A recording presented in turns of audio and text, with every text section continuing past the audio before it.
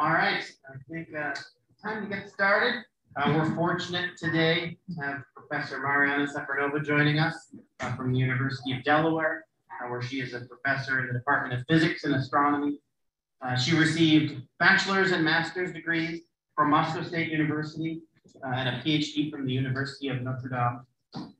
Marianna is an atomic theorist whose specialty is high precision structure calculation methods and implementing them to study a wide range of systems spanning from precision measurements to fundamental physics, to symmetry violation, to quantum science, and more.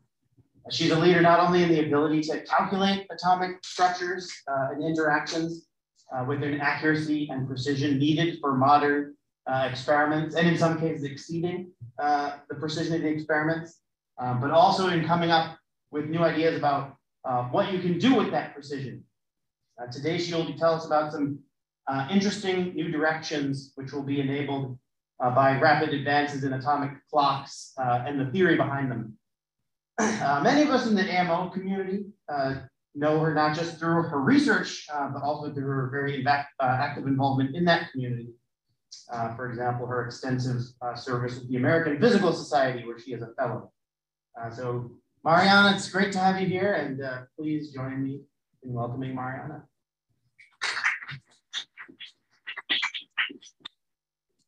Thank you so much for the invitation and introduction. Can people on Zoom still hear me?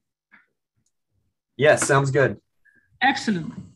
So first, I would like to ask every student here to think about one question to ask about the talk. I will stop a couple of times during the talk in the middle, so you can ask questions, and I would highly encourage you to do so, not only in my talk, but also other talks you hear. Actually, do I have to, we don't have the slide. To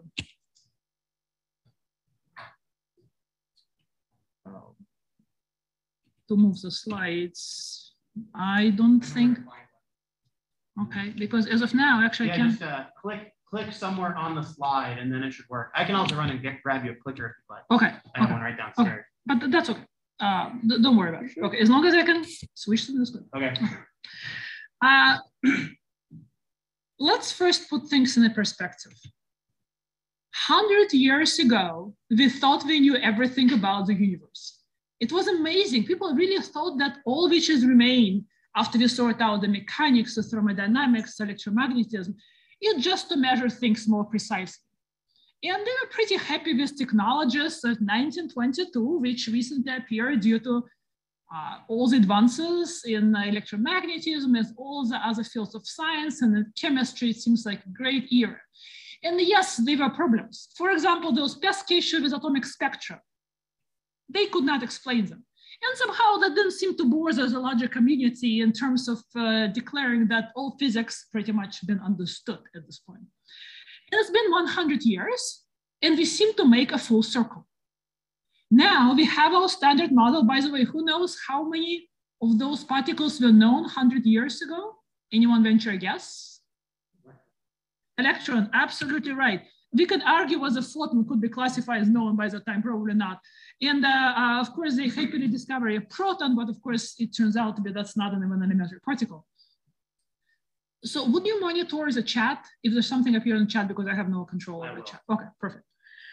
So now all of our modern physics right now is based on standard model plus our fundamental physics postulates, which I described. And again, it looks like we actually are extremely successful. We have extraordinary number of physical processes very well explained by standard model, quantum mechanics, and our fundamental physics postulate here. But again, we have major issues. For example, if the standard model were true, our universe will not exist, because there is a matter-antimatter asymmetry in the universe, and there is no mechanism in the standard model to explain why do we exist in the first place.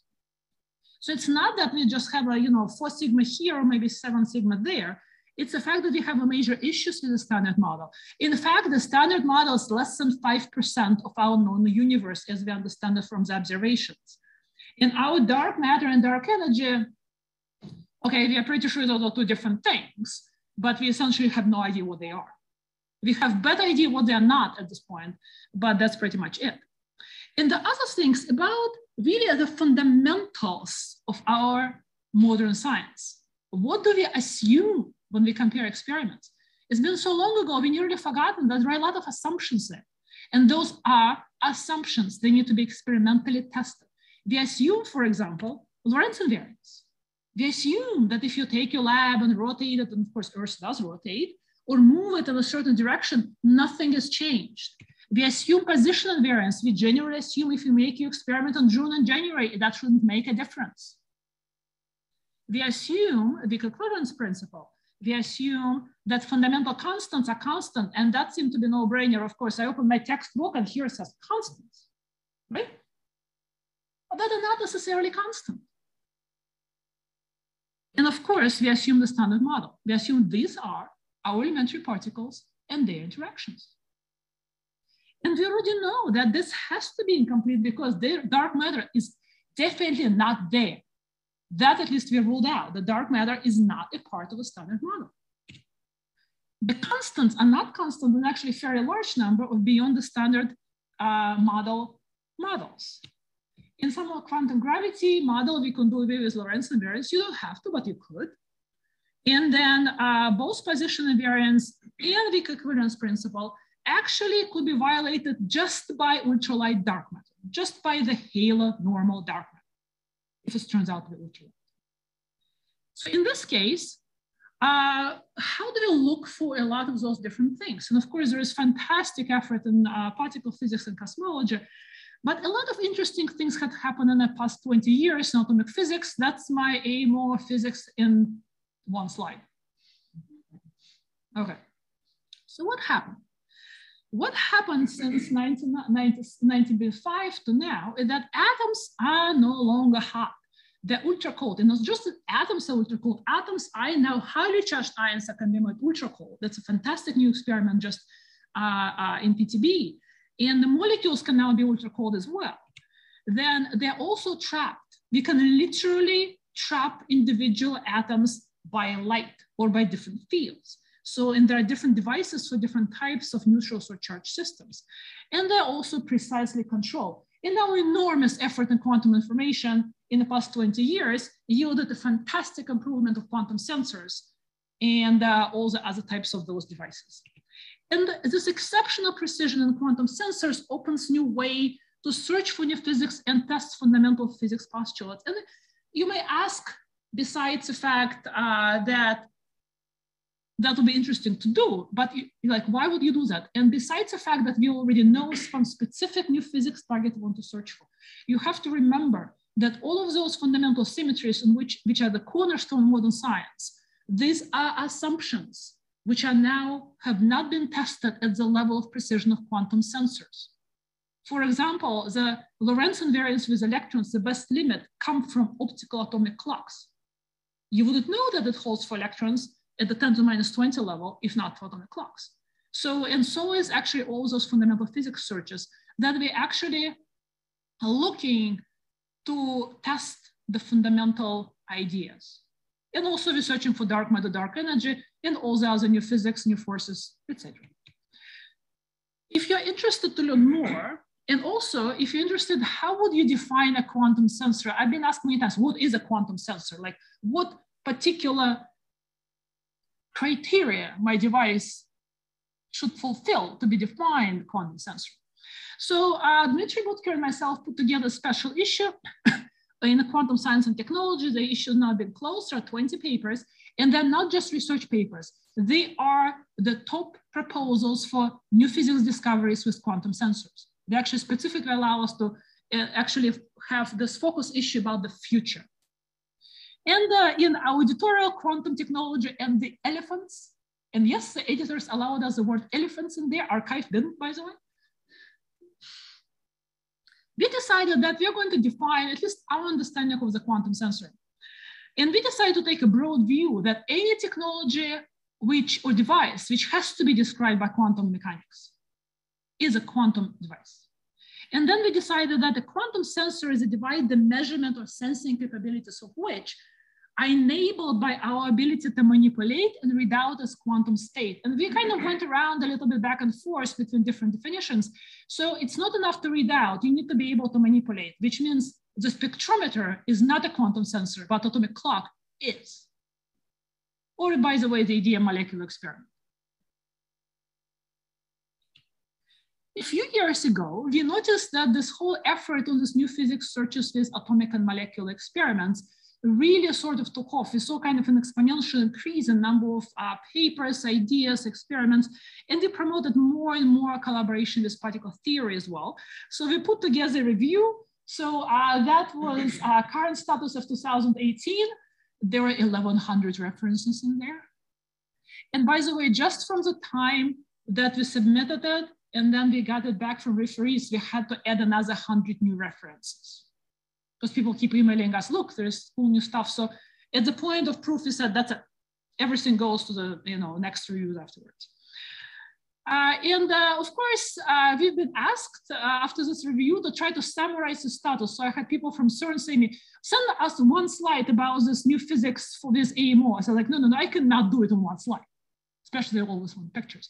So I tried to do 2 slides. So there is this, just to sort of give you a broad overview what the scope of research is, what type of different devices are involved. So there's of course fantastic effort to search for EDM with atoms, molecules, and molecular ions. There is idea how to actually look for hadronic EDM, so parity violation. There is tremendous clock effort for many, many different reasons. And they're looking at many different clock configurations, atomic clock, molecular clock, now nuclear clocks, which I'll talk about, clocks in 1D, 3D, trapped ions, highly charged ions. There's a tremendous effort with clocks, and they can do a lot of fundamental science. And there is also atomic interferometry effort, and now this is no longer necessarily a tabletop. So the biggest divide now is 10 meters, and 10 meters is not exactly tabletop at this point. They can actually separate atomic clouds by half a meter, and then they can recombine them and they still remain coherent. So it's really quantum mechanics at microscopic distances. So right now, Fermilab is actually building 100-meter atom interferometer as a prototype gravitational wave detection. And there are also efforts in Amiga, ION and Ziga in the UK, France, and China. There is, of course, one of the oldest tests of fundamental physics, QED test, to test quantum electrodynamics. But in this case, they're kind of in a very new regime. They can literally trap a single highly charged ion and hold it there for months. So it's a really individual spin flip a type of experiment. It's also now quantum. Of course, there is many various ideas and also current experiments to search for QCD axion, which will solve a strong CB problem, and various axion-like particles in all the different regions. And then many new ideas looking for actually spectroscopy for fifth force searches, magnetometry for exotic physics, and very many interesting ideas, levitated optomechanics, for gravitational wave detection, dark matter searches, fifth force searches, and other experiments. And of course, CPT tests with anti-hydrogen, antiprotons, and there is actually quite a lot of new things happening. And I ran out of space at that point. There are serial neutrino searches. Actually, there is an idea for WIMP searches, which starts like, I have a cubic meter of diamond within the centers. The weakly interactive massive particle just shred part of those in the centers, which is a remarkable new ideas and experiment. And there are many different axion searches and others. So as you see, there is enormous sort of the body of work for both dedicated and already built quantum sensors to look for various new physics, and this list is growing and growing right now. So today I will talk mostly about dark matter searches with atomic clock and future nuclear clocks, and talk a little bit about atomic interferometry for gravitational wave detection. Any questions? For people joining on Zoom, you can raise your hand or type something in the chat window, and we'll keep an eye on it.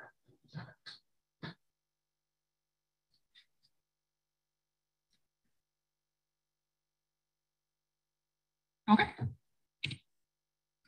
Have you ever used a GPS? Then you use an atomic clock.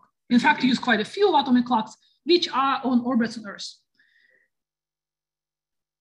What? Do you have someone on Zoom? Or? Okay. So, look, GPS is great. If you ever try to test how accurate it is, have you ever hiked, in place without trails, looking at your, GPS device? It's a few meters there. So, when your old trail map. But the clocks on GPS, those are very, very old clocks. So, in fact, if you actually look at the progress of clocks, the clocks on GPS based on microwave transition. So, this is this blue curve here. And that means that actually breaks in transitions, which is about, 10 to 40, 10 gigahertz. And there is a principal reason why you can't improve them anymore. So we got to about 10 to the minus 16 with microwave clocks, but there is a technical and the fundamental limitations why you can't build better microwave clock. The optical clocks frequencies are about 5 orders of magnitude higher, 4 to 5 orders of magnitude higher. And the progress has been tremendous. I mean, there's been no progress before frequency comes because people couldn't even measure the optical frequencies.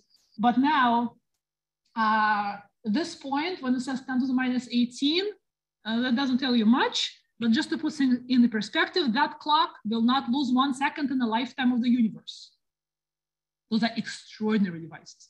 And there's no reason, there's no technical reason why we cannot improve much, much further. And we've been about order of magnitude every 5 years, kind of new slow here. So I will talk a little bit about what is a clock.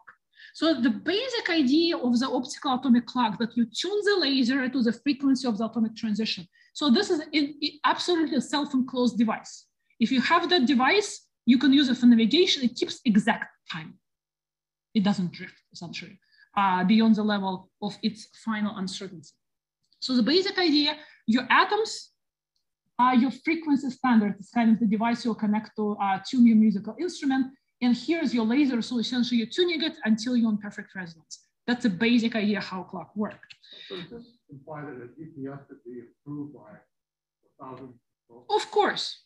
In fact, we already have commercial-based devices which are better than GPS by orders and orders of magnitude, but it's very expensive to replace anything in space. And GPS kind of, good with modern needs. And they have been replacing them, kind of slowly. So, but yes, but upgrading the GPS would be expensive. So the most important point is, how do you track something which much further away from Earth? Like you have those ideas from Mars missions, you actually do want a clock on board of those things. And I'll talk a little bit about it. But yes, the GPS, it's a very old clock. It's so old, the accuracy, it's not even actually on that plot pretty much. So in terms of atomic clock, so what do we actually measure? So we tune the laser, we make an excitation, and we see actually whether the atoms do actually get to be in superposition of these 2 levels or not. And eventually we have the maximum probability for the excitation. So what we actually measure is the population of atoms. And when you measure the population of atoms, you essentially back to quantum information. It's essentially a 2-level system. And remember, when you make one measurement, how much bit of information you can get? 1, 0, or 1. So there is a quantum projection noise that every time you make a measurement, you essentially can just learn 1 bit of information. So you have to repeat it over and over and over. And essentially, and that's what's called quantum projection noise, by the way. And that is essentially how you determine the frequency of your atomic transition. You fix your laser, and then you count your laser frequency with a frequency comp. Of course, you eventually hit a snag that to measure absolute frequency, you need to know what 1 second is. And 1 second is defined as cesium. And cesium is 10 to the minus 16. So those clocks are now 2 orders of magnitude better than your standard of time. So what you could do, you can actually measure the ratios of frequency of 2 clocks to 10 to the minus 18. So you can compare those clocks at 10 to the minus 18 level. And eventually the 1 second would be redefined. So what are the applications of clocks? The GPS, of course, the deep space probes. When you actually have a satellite, do you know how does it know where it is? It talks to Earth. And there are very few dishes, these radio dishes on Earth, which actually would get you the position of satellites. So the more satellites you have, especially the more missions you get missions eventually with Artemis to the moon. We want to send people to Mars. The more of those things you have around, the biggest bottleneck in getting information out of it, because it's all going through Earth. The spacecraft literally have to ask us, where am I? And clocks, actually precision clocks on board, it doesn't even have to be 10 to the minus 18. It could be a clock as a deep space mission, for example, 10 to the minus 15 drift clock, is already good enough to do the deep space navigation autonomously. Why? Because if you have a clock on board of your spacecraft, that it knows exact time. If it knows time, it knows where it is. Because according to law of gravity, it goes exactly where it's supposed to go. So it's a problem why it doesn't know exactly where it is, it doesn't know what time it is. And that's what actually Earth's information tells us. And eventually we'll redefine the second yet again. And that's going to be one of the optical clocks eventually. The very long baseline interferometry, if that goes to space, it will need high precision clocks to synchronize it. Then relativistic geodesy, it means defining the Earth's gravitational field. At this point, 10 to the minus 18 is 1 centimeter of height. The clock can tell now, actually 10 to the minus 19. There's been an experiment to show that there is a large optical lattice, and you use it as a 2 parts of the same clock. And you can actually tell the difference of height where an atom is due to the clock rate at 1 millimeter. That is actually urgently awaited by geodesy people who want to place those clocks in different places, in different countries. It's what's called tidal gauges, which define where is 0 meters in those countries. Do you know how much difference they are? They differ by half a meter, which is ridiculous because no one can agree exactly which one is the right measurement. With clocks, you can tell exactly what the difference in height is between 2 places. And there've been effort in portable clocks because of this now. There've been even more crazier proposals. A clock can tell you if you have a large volcano, if magma chamber is filling up. Well, you need about 1 cubic kilometer of it, but I mean, there are pretty large magma chambers around. And then, of course, the clock is essentially a quantum simulator. It's a naturally quantum device. In some of the clocks could get quantum degeneracy, and that's actually a fantastic device to run the various many-body simulation. And the topic of today's talk, the clocks can search for fundamental physics and even maybe detect gravitational waves. And I'll talk about how that works. So the atomic clocks, what can they do? What they're best at? Yes?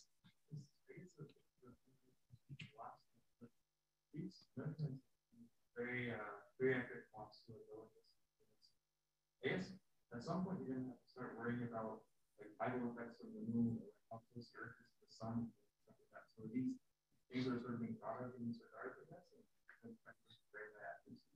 Yes, so the question is whether the various effects, for example, the tidal effects from the moon, whether they actually counted in comparing clocks. Yes, more than that, there are actually a thing called solid tides, which I didn't know about, which apparently our Earth's crust actually breezes by about a foot. So right now, there is also corresponding gravimetry measurements. For the most precise clocks, actually have quantum classical gravimeter people to come in, for example, to NIST and JILA, and exactly takes the difference in gravitational potential. So but this is the idea here essentially to turn it around. They have models for the tides. What they are not able to do the fast level variations. The clocks can integrate very fast. So yes, all that accounted for, and you can kind of invert it and also to see the variations in real time. So you can use this device as a measurement, or you can use this device to verify some of the classical devices as well. But now the clocks can integrate to 10 to the minus 18 in a few seconds precision. And no classical device can actually do it on this time scale.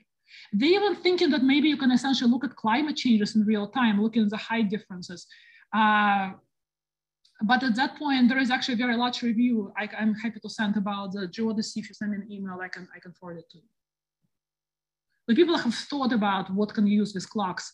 And of course, it will be in combination of all the other classical information we already have. So atoms are great oscillators. They're perfect oscillators.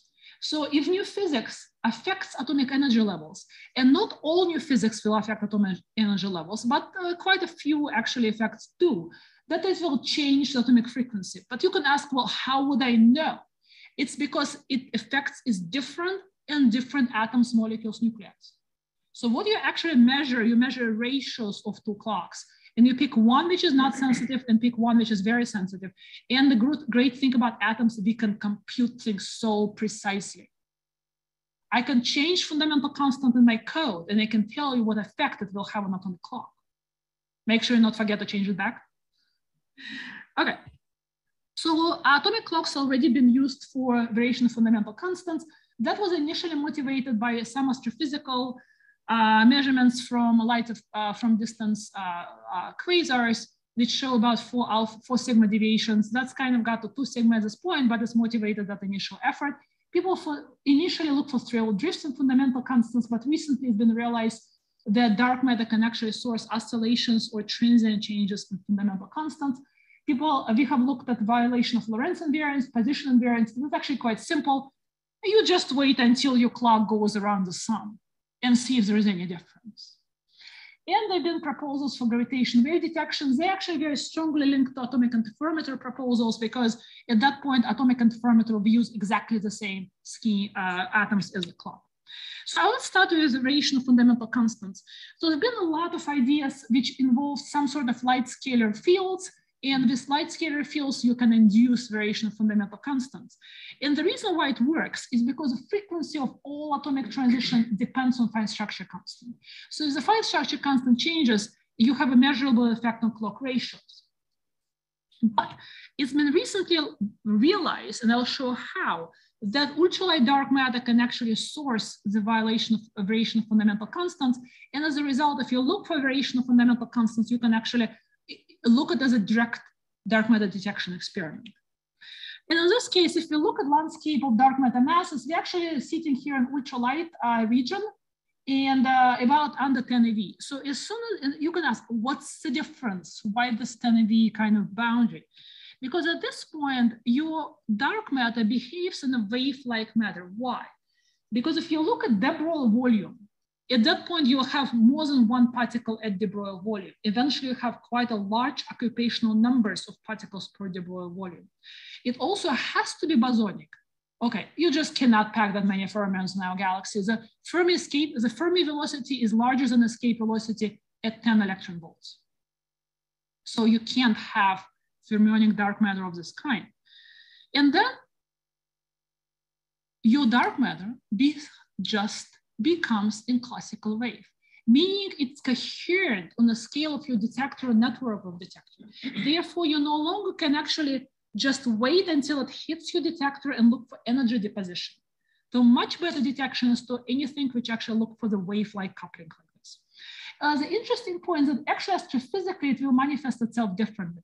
Already now we have astrophysical simulations and measurements which show that if dark matter less than 21 has to be about, if it's 100% dark matter, it has to be heavier at about 10 to the minus 21 eV, because it makes the galactic structures fuzzy. That's why it's called a fuzzy dark matter.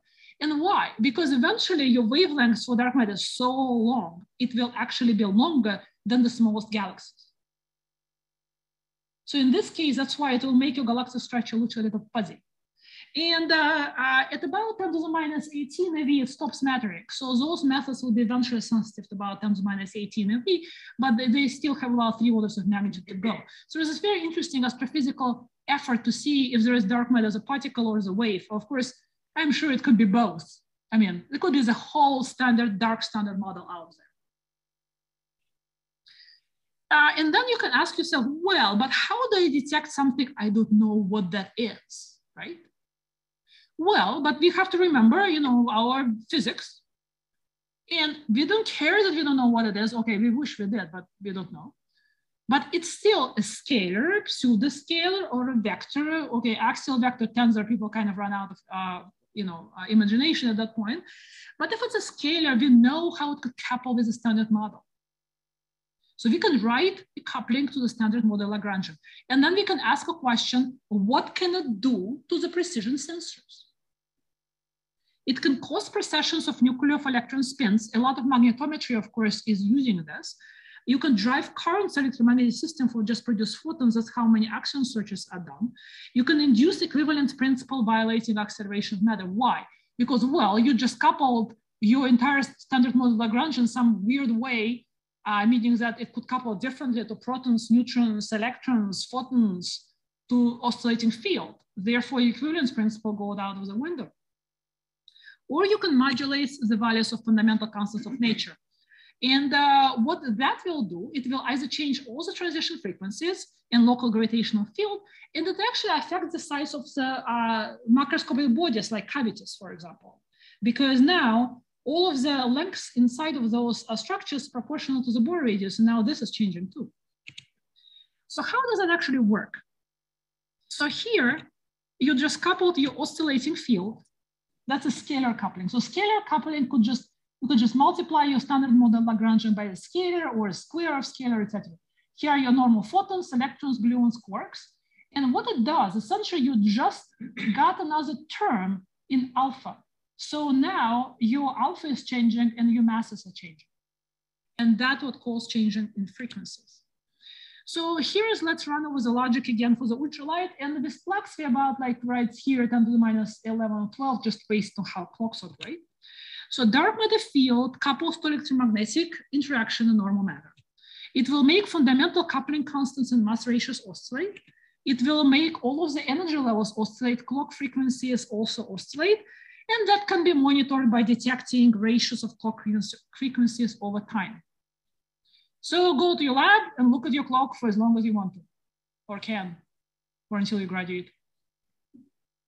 Okay, and that depending, of course, which dark matter you're looking for, that depends on how long you want to do it and how frequently you want to do it. So here, over your entire measurement, you would like to fit at least one dark matter oscillation. If you have more than one per your wait time for the clock time, you need to use some sort of special dynamic decoupling, otherwise you're smearing the oscillation. So what then you do? Okay, so you have measured the ratios of the time frequencies, let's say every second. Then you do the Fourier transform, discrete Fourier transform, going from time domain to frequency domain. And here you have your dark matter signal. This is a peak at the Compton frequency of your dark matter. This is essentially a direct detection signal. It's also broadband. You look at all frequencies at once. And yes, you will have a laser noise and all the other noise. You need to know your frequency noise really well. But on the other hand, you should see it with all the clocks which are sensitive enough and we know what the ratios of amplitudes would be. So one oscillation of dark matter per second, it's about 10 to the minus 15 eV. One per 11 days is about 21 eV. And here are the limits. Here are the coupling of dark matter to photons. Here's the equivalence principle bound for microscope mission. Here's the Atwash experiment. Here's the old drift experiments we analyzed. Here's a new experiment, and it's a very recent idea, less than 5 years. Here's the projected experiments. Okay, and then of course, the next question is, how do you improve it much, much further? And here, of course, the obvious reason, well, you just improve the clock. You improve the clock, that entire thing just goes down proportional exactly to improvement of your clock. And then there is, of course, many, many reasons how you can do it. You can measure beyond the quantum limits that's already being pursued. You will have it in 5 years. You can actually get statistics much, much better. You have much larger number of ions or atoms in your clocks. You can entangle clocks, or you can build different clocks. In one way, it's the novel clocks, another highly charged ion clocks, but another is a nuclear clock. So any questions up to now?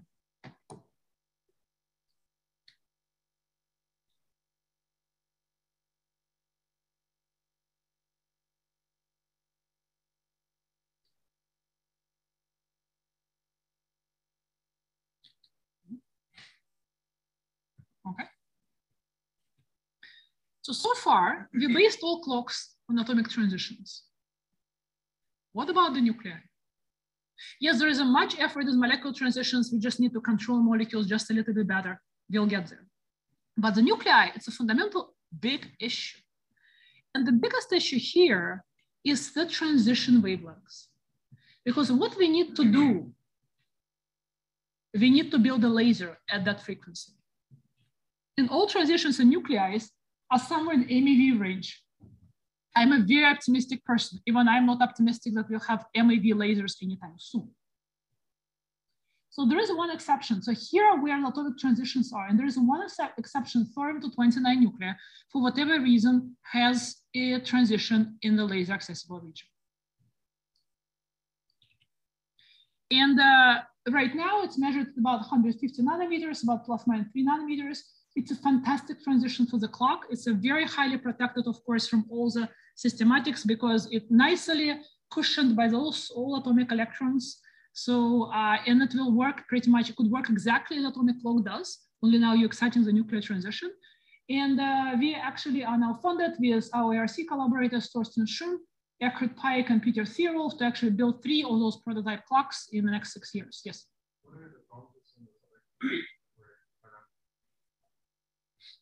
Ooh, all of those are atoms. The red things are atoms. Those are atomic frequencies. Yeah, just for comparison, we actually plot like this is atomic shell transitions. Sorry, I should have mentioned. There is a uranium one right here, but that's kind of, too far in XUV. So. And if you're interested in, how to build a nuclear clock, we actually published research proposals. We are now about 2 years into the project. Essentially, it means that you have to get to the point that our nuclear physics methods give us about factor of 5 better than right now. And then there's a lot of lasers are being built. Your first scan is a kind of gigahertz field laser, then with frequency comp, and then with ultra precision frequency comps. But this is understood how to do it. So why do we want to do it? Besides the fact that it's so cool to excite nuclei by a laser nuclear transition. It's only one you have to play with for now. Then also it's a fantastic fundamental physics study device. So if you actually look at the scalar dark matter, that's the best device to search for it in a fairly large range. It will be better by many orders of magnitude than any other device you can actually build.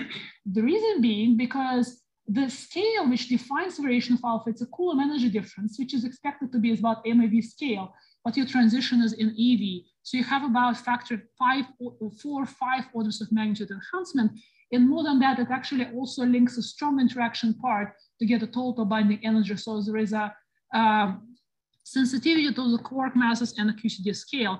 So we do expect to have some prototypes within 5 years and high precision clock within 10 years. And that's actually not me, that's my experimentalist telling me, my experimental colleagues.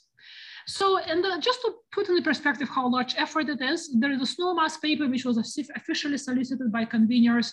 There is about 60 people, volunteers, to actually contribute to it, and this is just about scalar and vector dark matter. There is also the Axion and Alps paper as well. And for the first time, we decided to put all the current limits and some of the main projections on the same plot. Beware, it looks scary. I told you it looks scary. Okay. So here is the present clock limit. So that plot which I showed before, it's right here. Here are the EP limits.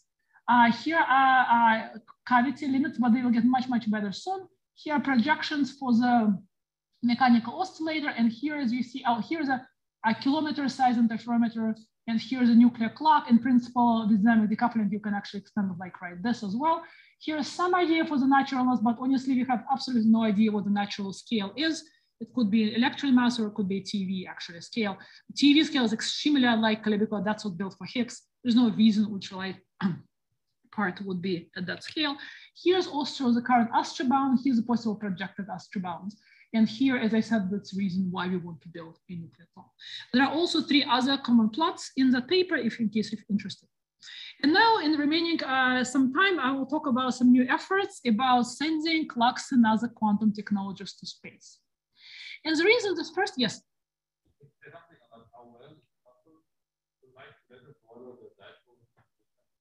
Okay, so the strengths, first, there's a possible either magnetic dipole electric quadrupole transition. The dipole will dominate, it's a nuclear transition. So as of now, we estimate somewhere within 2000 seconds lifetime.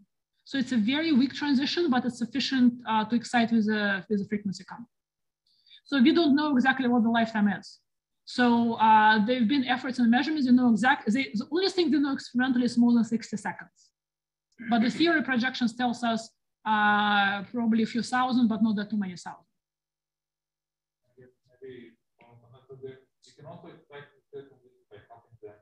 Yes. Yeah. Right. Okay. So that's what people are actually now doing. It's called electronic bridge. So the question actually for people on Zoom was, can you actually use electronic transitions to excite the nuclear transition? Yes. So what you want is you want to find the electronic transition, which is very close in frequency. People have been actually using that to scan. In fact, like in thorium 35 plus, you almost have almost exact transition. So yes, that will do it will increase the rate, but it will very heavily dependent on what exactly the transition frequency is and how close do you get for it. There are orders of magnitude differences here and there. So yes, this is one of the pathways to look for it. And another pathway to look not on a single thorium, but what's being done, you have embedding microscopic number of thoriums into the solid, into the crystal, transparent crystal. And in this case, you want to excite microscopic number of thorium.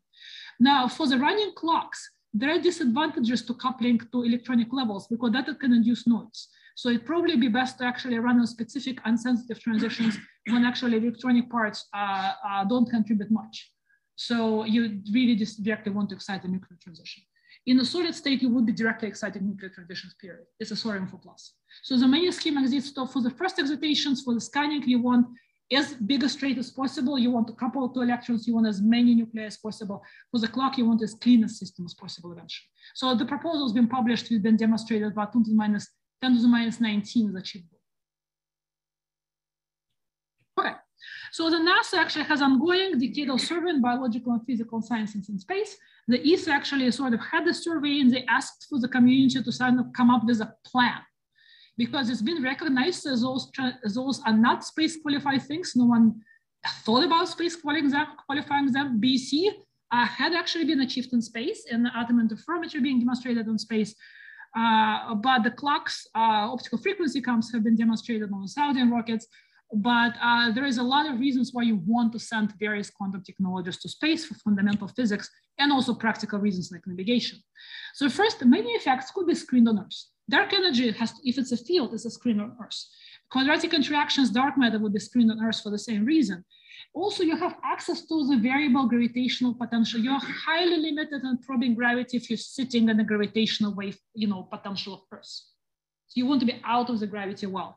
You want to actually be able to link the earthbound clocks. You need to be in space to do it. There is no way otherwise, unless somebody let us mess with transatlantic cables, which they're not going to actually connect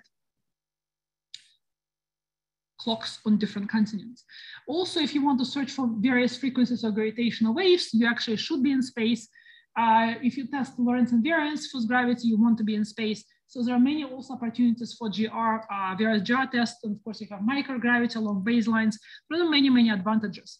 So we actually proposed, I've been invited to participate to see what fundamental physics you can do with this focus proposal. When you have an optical clock, the current optical clock, the 10 to the minus 18 clock, not the future clocks, on elliptical orbit. So it will pass about 5,000 kilometers and 22,000 kilometers away. And it actually will be linked to Earth with an optical link. And it will compare the ratios of clock on a satellite and on Earth. So what does it give you? It would actually test whether the frequency change really scales as it should be exactly with the gravitational potential. We can actually get orbit determination extremely well. We would know which potential would that be in. And that's what's called anomalous gravitational redshift. If you see that not being 0, this is not GR anymore. And the best test right now is a Galileo satellite with proposed clocks in Europe, which still didn't fly, but that will be orders and orders of magnitude better. And there's other things which you can do. It can do other tests of relativity, test some post-Newtonian parameters, but this test is already 30,000 times better.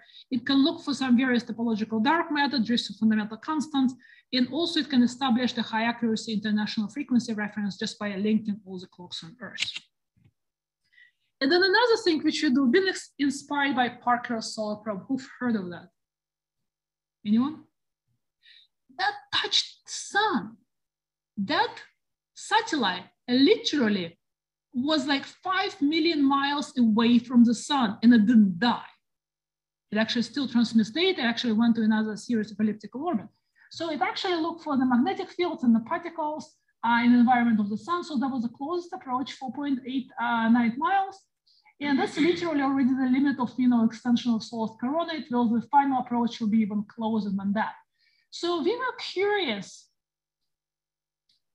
what if you put clocks in there? And of course, that was idea of Yudai Tsai. And talking with, with my particle physics colleagues, it kind of makes me wonder, okay, all three of us are theorists. Like, how do we know those just don't die there? Okay, well, so we talked to GPL people, we talked also to Parker Solar Probe people, and it's remarkable, the GPS said, but we actually wanted to send microwave clocks to like 10 radius away from the sun in 2001.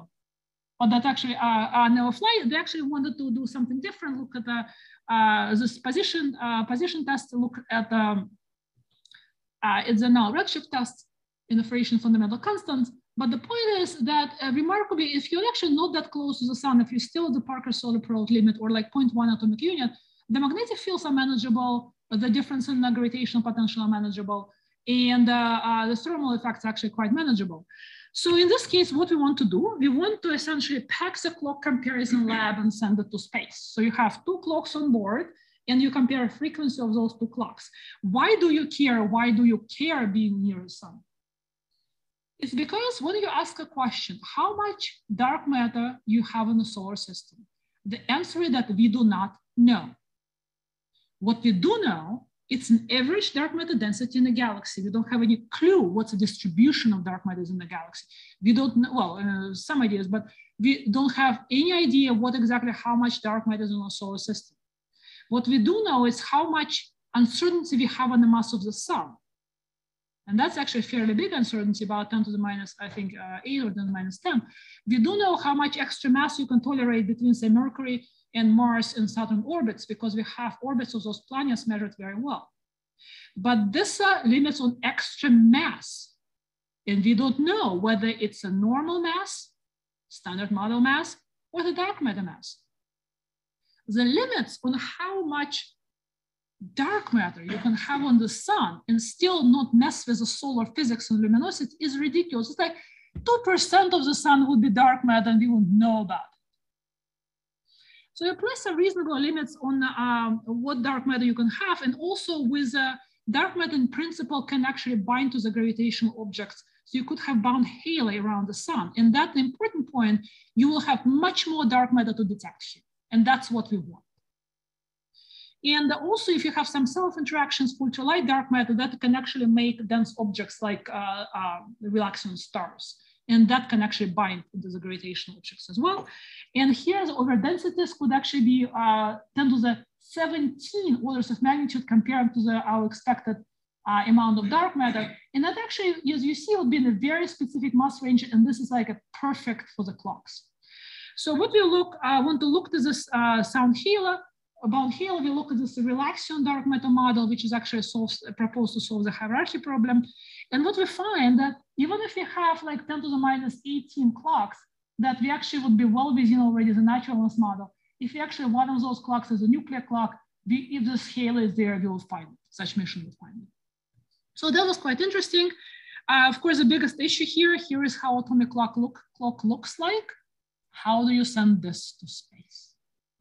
Well, but this looks much better. This is actually a Strontium clock, which is as accurate as the ones I showed you. And this is about, that's what your clock. Okay, here's the 2 laser boxes, but this is already 1 cubic meter. And those clocks we actually put in the bottom and the top of the sky tower to measure actually the sky tower height. And actually that's one of those GR tests actually came from this. So now, I mean, this is a technological issue, but in principle that actually could fly in 10 years. And then in the last few seconds, the new ideas in gravitational wave detection. So, of course, we now have LIGO, Virgo, and Cargo, and those are fantastic devices, but those devices will always be limited in terms of which dark matter, or which gravitational waves they can detect. Just because you have a seismic activity on Earth and that anything below 1 hertz is extremely, we cannot see. You can probably get to a few hertz with those detectors. And of course, now there's LISA, which is going to build in space, and that's going to be, somewhere right there, but that's not how astronomy works, right? It's not like we can say, okay, we build an optical detector and X-ray, and that's it. We don't care about all the other regions. No, we want all of them.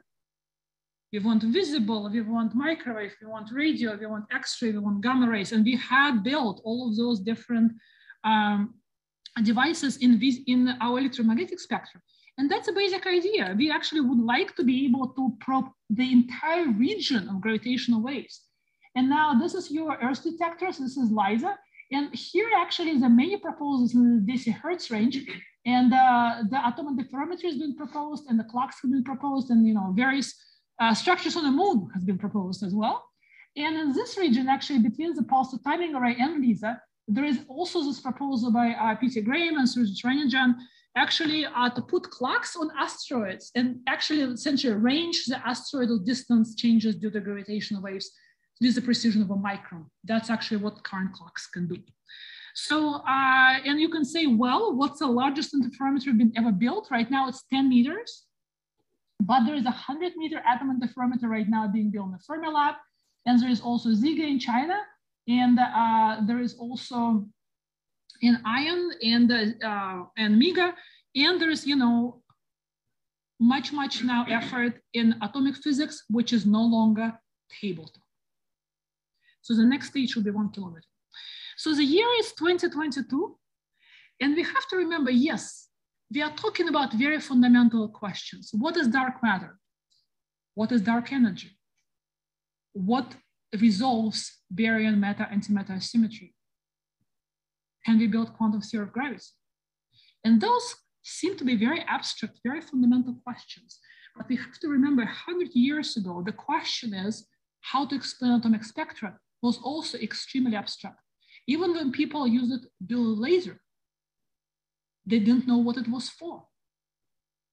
And now we can imagine our life without our technology, which was built essentially on quantum mechanics. So in 21, 22, when we hopefully solve at least some of those fundamental problems, what new wonders will that bring? I would like to thank you for your attention and our group at the University of Delaware and all of our collaborators. Thank you so much.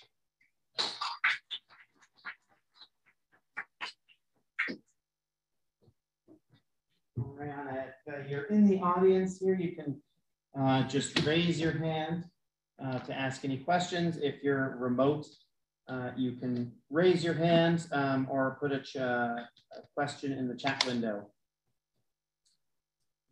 Question. So you've also thrown atom diffraction sensor. Say something about the difference in sensitivity. When would you want to use a clock? When would you want to use an atom diffraction? I guess some of them couple more to gravitational wave, or the other was couple to other parts. So honestly, what interferometer is great is measuring phase. And eventually that's what you want for gravitational wave detection. So eventually I think it's probably going to be some way of hybrid. In fact, that atom interferometer is very close to the clock. So you almost run it in a clock kind of like fashion, because what you essentially want to measure the distance between the satellites.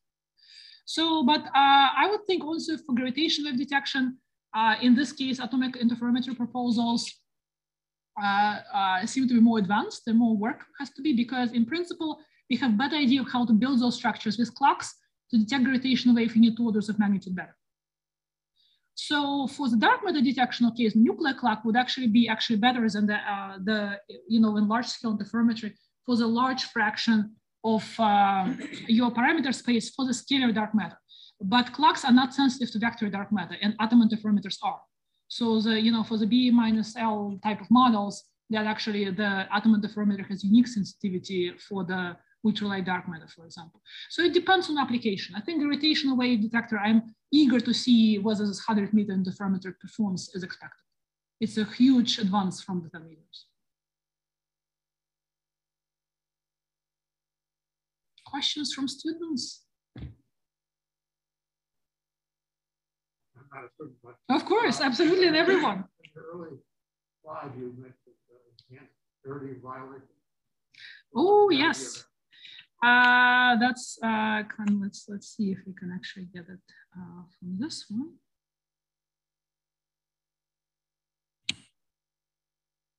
So we're essentially looking for a specific system. Okay. So first, there is a lot of I'm not sure what. Upper right. Okay, I know something happened with the Zoom. Sorry for the Zoom people, and now it shows notes. I'm not sure why. Okay, yes. So here, essentially, what they want to find a case where the effect of the parity violation in nuclear is enhanced. So this is essentially search for anapole moments, because there is a discrepancy between anapole moment and cesium and what nuclear physics predicts, which is not understood. It's been 20 years. We've done all the atomic theory analysis for it. The nuclear physics analysis for it is complicated. So that's basically the idea, to look for anapole moments.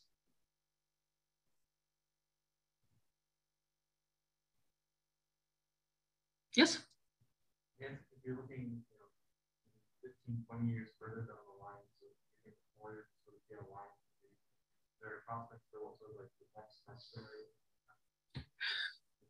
You're not the first person to ask. In fact, there's been a roadmap which is produced by CERN, and quantum physics was a part of it. And they asked me to ask everyone else what you're going to have advances 5, 10, 15, 20 years.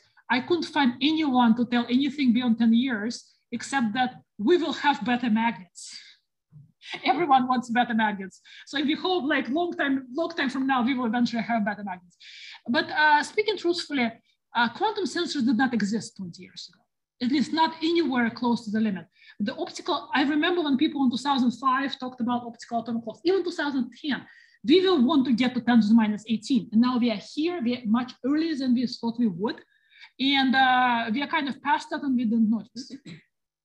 So what I think is going to happen is that we actually have a plethora of different clocks. We'll finally get molecular clocks.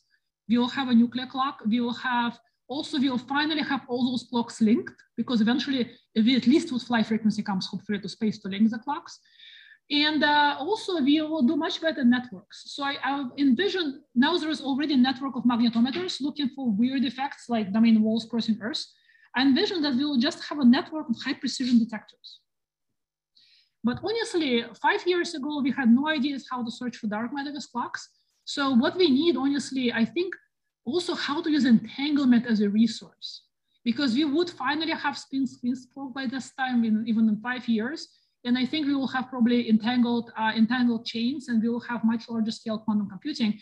And it's very interesting to see, interplay between gravity and quantum mechanics, in which large scale quantum devices in the sense. I also hope that quantum sensors will fly to space by that time. So in high precision clocks, and it'll be very, very interesting what you can do with this. But beyond that, honestly, the future had been much more fun than we even all thought. So I honestly do not know beyond 10 years.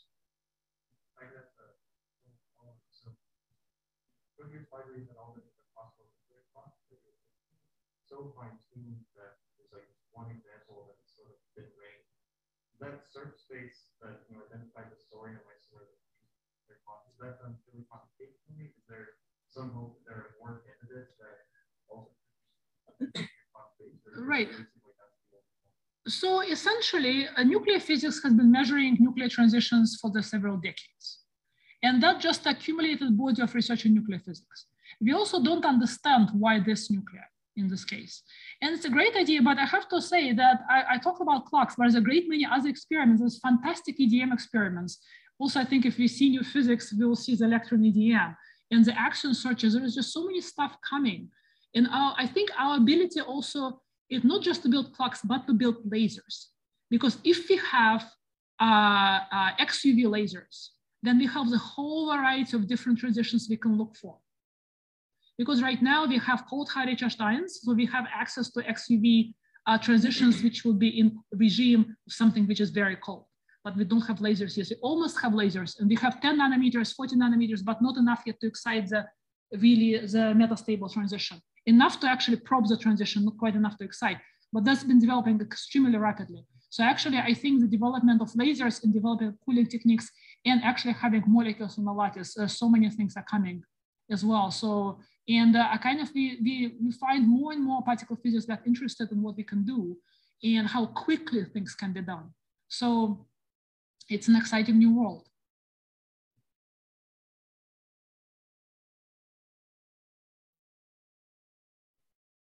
You mentioned ELBI astronomy. What about the prospect for optical clocks? I think, and I know very little about VLBI, and it's unclear right now in space what would be the requirement of the clock. Like, is a DSAC, for example, okay? Is 10 to the minus 15 okay? So just what long-term drift whoever would need. But I think with VLBIs, what we need is actually transmission of optical information. So because, and I think that's one of the issues. I mean, the interesting proposals actually in this way, how would you directly link the VLBIs without actually literally recording the data and transmitting? And that's actually, I think, a very interesting optics problem and quite possibly quantum communication problem. So, would you mind repeating the questions whenever they're? Oh, I am so very sorry. Okay, the question was about VLBIs. Can you use clocks for VLBIs and what would we need? Sorry, I started and then of course I forgot. Okay. Thank you. Questions from Zoom or from the audience?